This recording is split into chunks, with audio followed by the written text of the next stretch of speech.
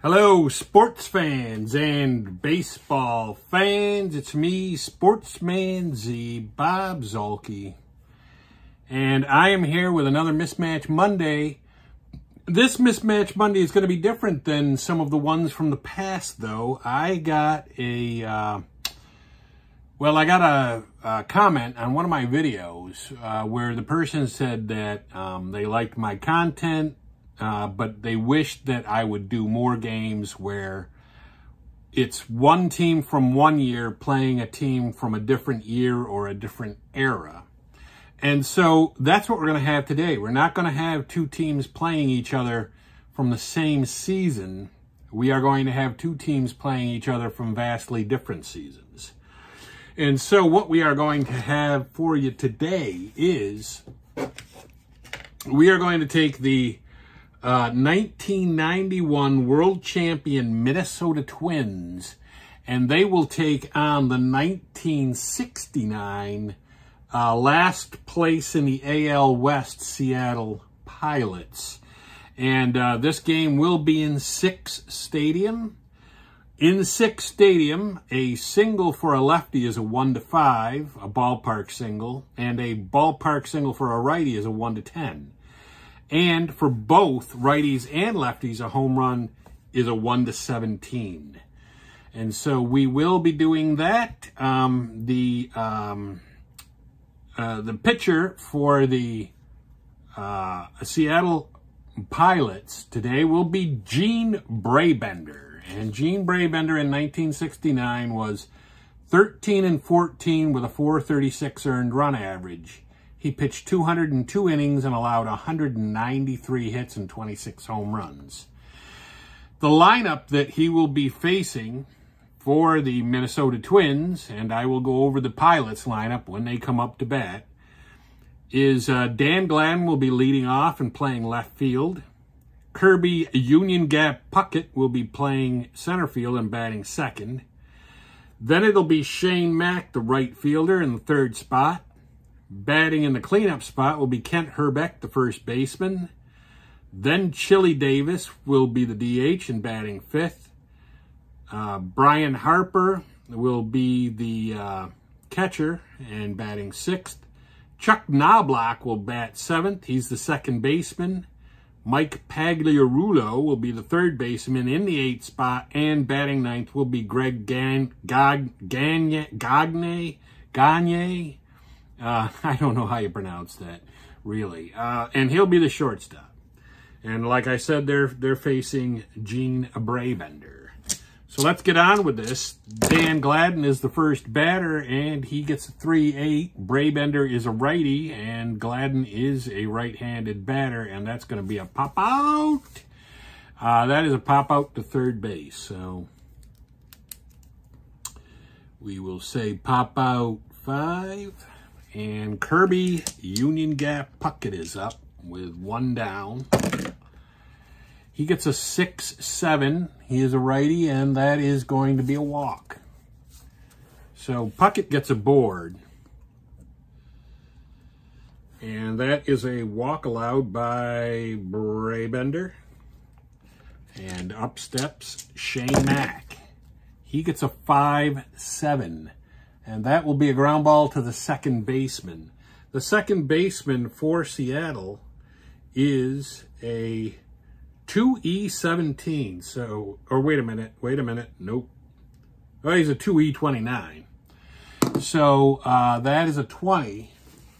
That's a 20 and a 2. That might actually be a double play. And it is. So they Mac hits into a DP, and no runs come in for the Twins. That will take us to the Seattle Pilots and their lineup. They will be leading off with Tommy Harper, and he will be the DH. Then Steve Hovley will be in center field, batting second. Mike Hegan will be in right field, batting third. Don Mincher is playing first base today, and he'll bat in the cleanup spot. Wayne Comer, the left fielder, will bat fifth. Jerry McNertney will be the catcher in the sixth spot. The third baseman will be John Donaldson, and he'll bat 7th. Gus Gill bats 8th and plays second base. And the main shortstop for these Seattle Pilots will be Ray Euler, batting 9th. So we will lead off with Tommy Harper. He was a speedy guy.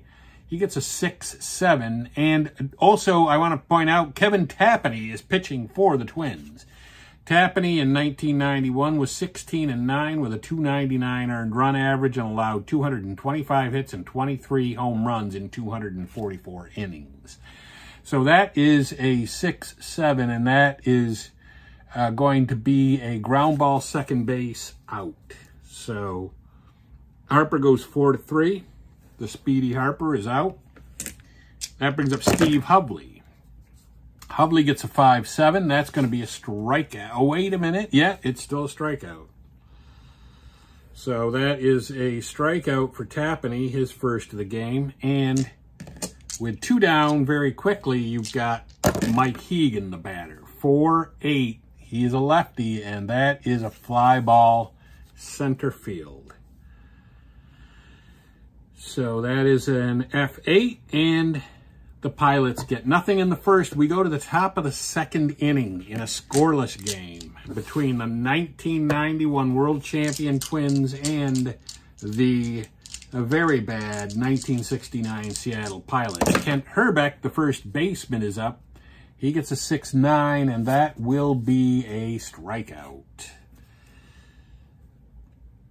So Herbeck strikes out. That is the first K of the game for Brabender. Brabender actually not a very bad pitcher. There's a Chili Davis gets a 5-6. He is a switch hitter, so he will be batting left, and that will be a strikeout. So that's a second strikeout for Brabender. And Brian Harper comes up.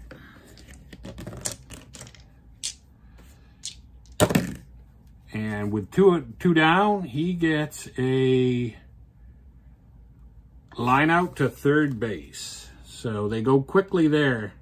The Twins get nothing in the second. We go to the bottom of the second in a 0-0 game with Don Mincher coming up for the Pilots. He gets a 5-7, and that is, as we have established, a strikeout. So Tapani gets a strikeout. Wayne Comer is up. He gets a 4-12. That is going to be a fly ball to the right fielder. The right fielder for the Twins is a 1E10, and that is a 16. So let me check that out. 16, that is going to be a fly ball B. I could have probably figured that out, but anyway, it is fly out to 9. Is that a fly out 9? I think, let's see, 4-12. Yeah. And that brings up McNertney. And he gets a 6-9. He is a righty. And that is going to be a pop out to shortstop. Pop out 6. I like how this game is going. It's going a little smoother because we don't have a lot of X charts coming up. Chuck Knobloch is the batter, the second baseman for the Twins here in the top of the third of a scoreless game between the 91 Twins and the 69 Pilots. That is a 6-5, and that is going to be a double. So Knobloch hits a double down the left field line. And Brabender, that's the first hit Brabender has allowed. Brings up Pagliarulo. He gets a 1-4, and that is going to be a ballpark single, and it's a 10. So he is a left-handed batter, so that is not a single for him. It will be a line out to second base. And the line out for Gagne is up. 6-6 for Gagne, and that is going to be a, well, that's going to be big. That's going to be a run. It's going to be a single double asterisk, and Gagne drives in Knobloch.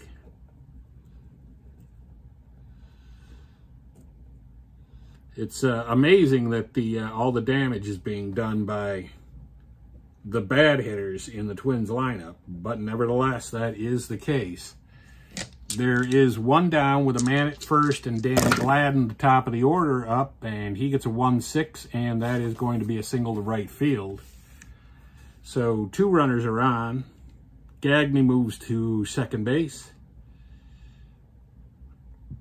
And that's another hit for Brabender that he allowed. And Kirby Puckett is up.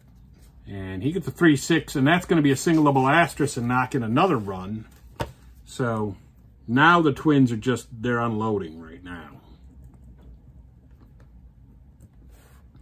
Brabender gives up a 4th hit and a 2nd run. And there's a man 90 feet away with only 1 out and Shane Mack up. And there's a 6-6, and that's going to be more trouble. That is going to be a single double asterisk and knock in yet another run. So Brabender is all of a sudden getting his ass handed to him. And it's not pretty out there. Kent Hrbek is up. Runners at the corners again. 5-8. That is going to be a fly ball center field B. That will score the... oh, wait a minute. No, that's a strikeout. Sorry, I was looking at the wrong side. Hrbek is a left-handed batter, so that is a strikeout for Hrbek. And for Brabender, which he needed badly. And keeps runners at the corners with Chili Davis up. And Chili Davis gets a 2-4, and that is, he would be batting, well, he's batting against a righty, and that's a ground ball shortstop A. So,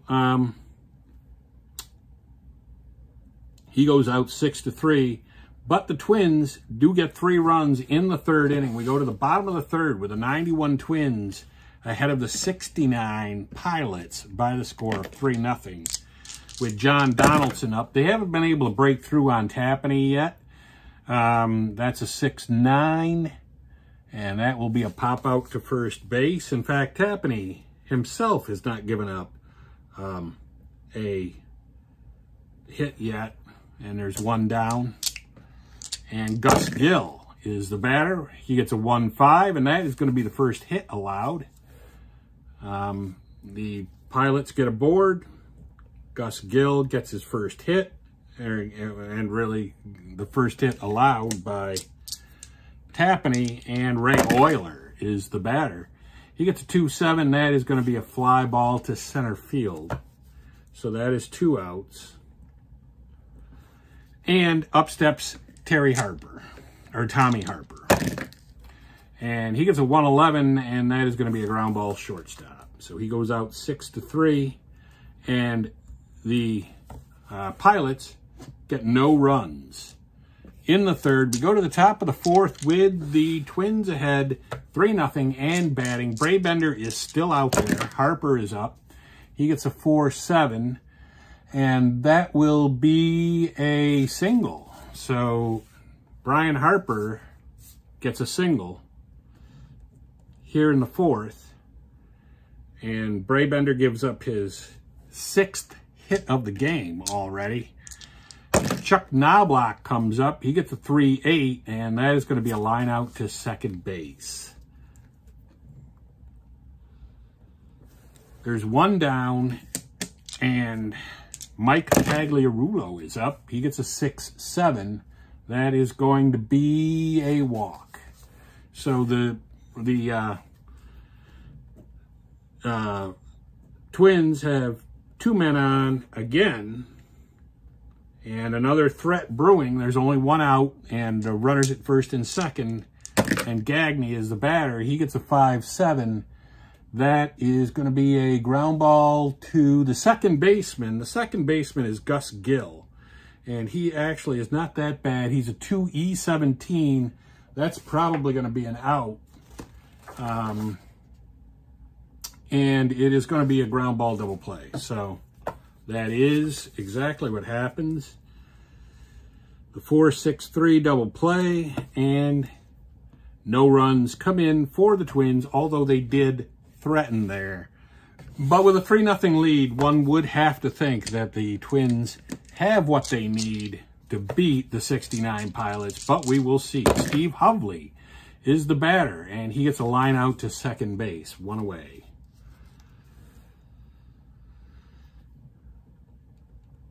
Line out 4 to lead off the Pilots' 4th. 1 away, and Hegan is up, and he gets a 2-3, and that is going to be a single. So Hegan with a hit. That is the second hit allowed by Tapani. And Don Mincher is the batter. He gets a 4-7, and that's going to be a ground ball to second base. The second baseman for the Twins is a 3E21. That is a 20.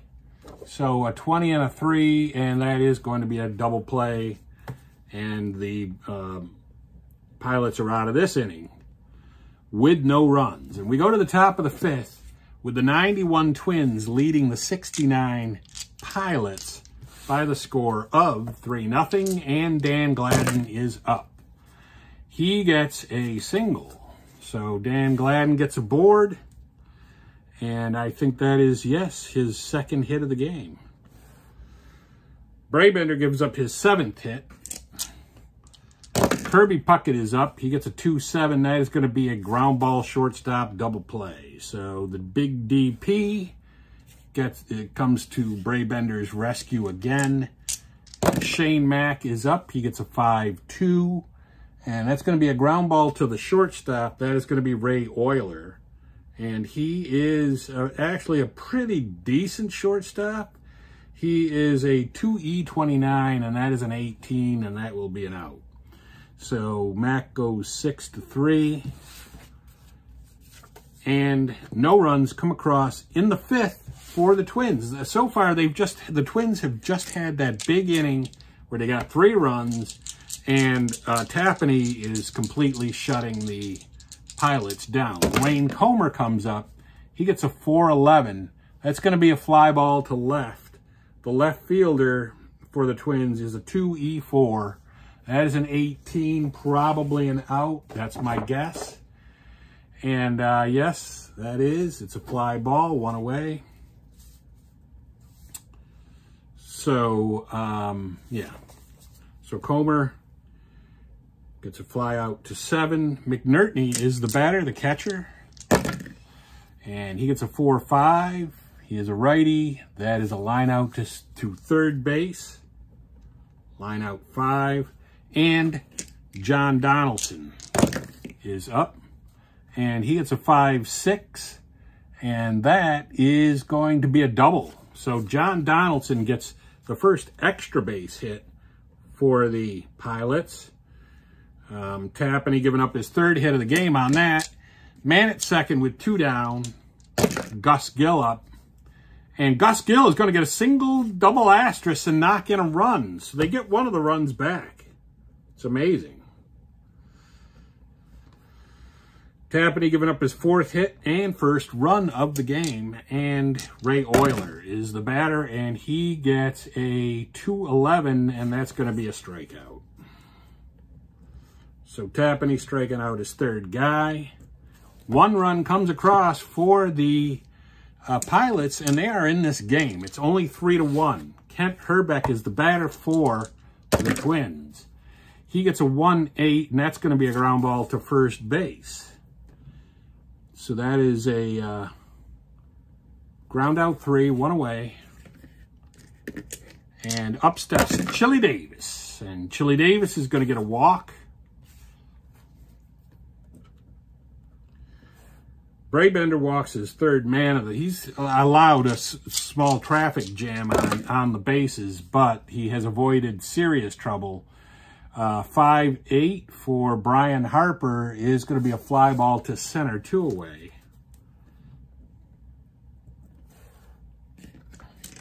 And Chuck Knobloch is the batter, the second baseman for the Twins. He gets a 5-5. That is a ground ball to short. that is going to be Euler, and he will make the play. So that goes, Knobloch goes 6-3, and no runs come in for the Twins. And now the Pilots are up. They're down in this game 3-1, bottom of the 6th. Tommy Harper is up. He gets a 6-5. And that is going to be a pop out to first base. If they could get him on, if they could just get him on, he could maybe steal second. They could sacrifice and produce another run. They'll have to do something like that, I would think. But 4-2 for Steve Hovley, that's going to be a ground ball to first base. And Mike Hegan is the batter with 2 down really quickly here. And he gets a 3-7, and that is going to be a fly ball left field. We're going to the top of the 7th. It is 3-1. They're going to take out Brabender because they got a shot here. They don't want to. This is a close game, and Brabender, like I said, he has allowed a lot of guys on base. So he's only going to pitch 6 innings. Yes, he's only going to do 6 innings. He allowed 7 hits, 3 walks, and 3 earned runs. And they are going to bring in to pitch. They're going to bring in Bob Locker. Bob Locker in 1969 was 5-6 with a 314 earned run average. He pitched 100 innings, allowed 95 hits, and only 9 home runs. So he's going to be the new pitcher. He is a righty like Brabender was. Pagliarulo is the first man that gets to greet him here in the 7th. He gets a 5-9, and that is going to be a ground ball second base, 1 away. He goes out 4-3. Gagne is up, 1 away. He gets a 1-7. That's going to be a fly ball center field. Telling you, the Twins are flirting with trouble here. They're down by only 2. I mean, they're only up by 2. And, you know, I mean, it might take some work for the Pilots to get that, but who knows? There's a 5-9 for Dan Gladden. And that is going to be a fly ball center field. So Gladden flies out, and we go to the bottom of the 7th inning. Bottom of the 7th, Don Mincher is up. Tapani is going to still be out there at least for the 7th. He has pitched really well. 5-10. That is going to be a ballpark single, but it's an out. So it's actually going to be a fly ball center field. Fly ball 8, and that brings Mincher to the plate. Or no, wait, Comer. That brings Comer to the plate. 4-12 for the righty. That's going to be a fly to right. The right fielder for the Twins is a 1E10. That is a 12. So let's see what that gets him. That's going to be on his card. So we're going to have to roll the E rating. It's a 2 on an E12. And that's going to be an E1. Oh, wait a minute. Hold on.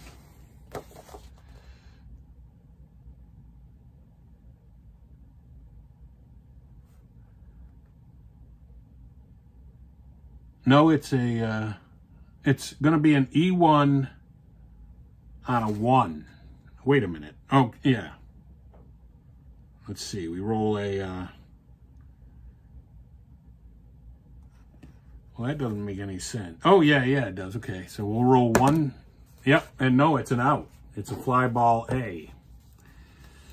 So,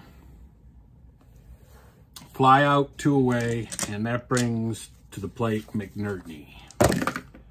And he gets a 5-8, and that's going to be a fly ball left. Fly out to 7. We go to the top of the 8th inning. The Twins only up by a scant 3-1 score here over the 69 Pilots. With Kirby Puckett up, Bob Locker's still out there. He gets a 2-9. That's going to be a strikeout. So Puckett goes down on K's. And let's write Locker in here. And he strikes out his first batter. 1 away. Shane Mack gets a 3-5. That is going to be a double. So Shane Mack rips a double down the line.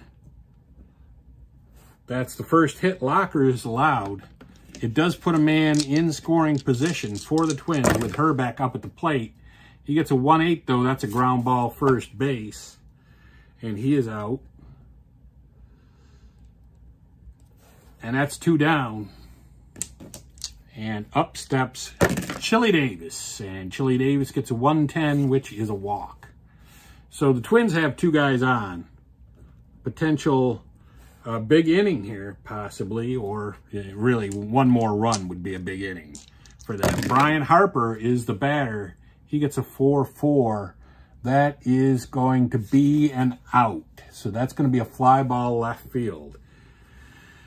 So, let's see, fly out 7, no runs, 8th inning. We go to the bottom of the 8th.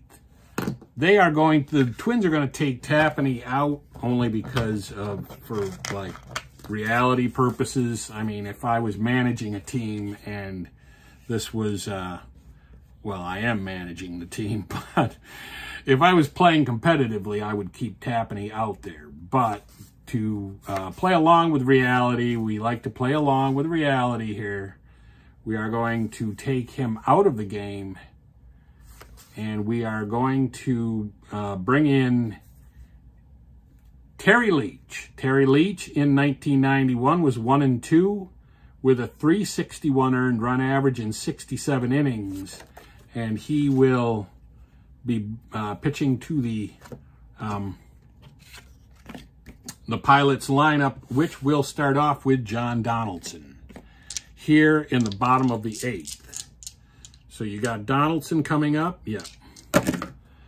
And he gets a 5-7. Leach is a righty, by the way. And that is going to be a single. So Donaldson starts off with a base hit. And we'll write Leach in here.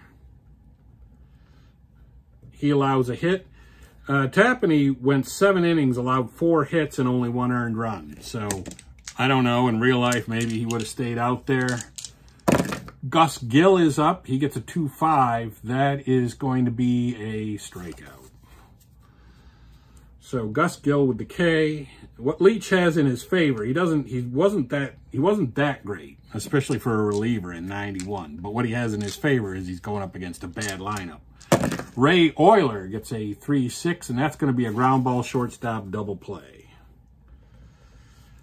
So no runs come in for the Pilots. We go to the top of the 9th here. They're going to take Locker out. Locker went 2. And 2 really good innings. He didn't allow a run. They're going to bring in another reliever.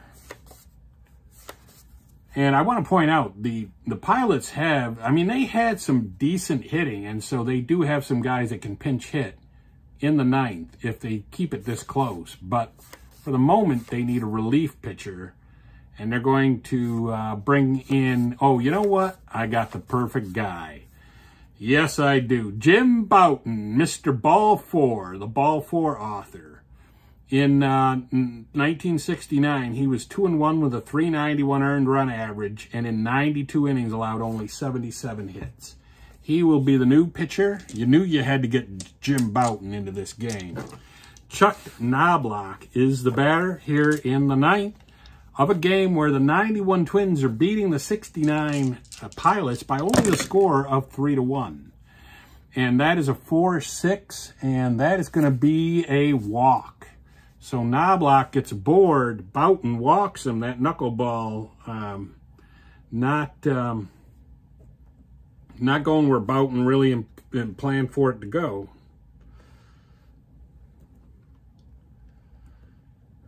And so he has allowed a base runner here on the first guy he faces with Pagliarulo up, and he gets a 5-7. And that's going to be a strikeout. So Pagliarulo strikes out. And up to the plate steps Greg Gagne. He gets a 3-6. That's going to be a ground ball third base double play. So this sets the stage right here. We go to the bottom of the ninth. It's 3-1. The Pilots are within striking distance. The Twins are going to look for another reliever. They're not real comfortable with Terry Leach out there. They will bring in Carl Willis. Carl Willis in 1991 was 8-3 with a 263 earned run average, and in 88 innings allowed 76 hits. So he's going to be the new pitcher. He's going to come in, try to close this down. They're going to let Tommy Harper bat. If he can get on, he can steal a base, like I mentioned. And he gets a 5-5, and that is going to be a strikeout. So Terry Harper strikes out, and Steve Hovley is the batter. They're going to let him bat. He's got a good card against righties. And he gets a 2-10, which is a ground ball first base C. So ground out 3, and that brings up Mike Hegan. Mike Hegan is an on-base machine. Might not seem like it this game. He only had 1 hit. He's 1 for 3. But they're going to let him hit. He gets a 6-8. And that is going to be a fly ball to right field. And that is it. But this the Pilots go on to lose this game by the score of 3-1. But I mean, it was a lot closer than you might have thought. The 69 Pilots would make it against the 1991 world champion Twins, but that's going to be it for me. Sportsman Z, Bob Zolke, signing off.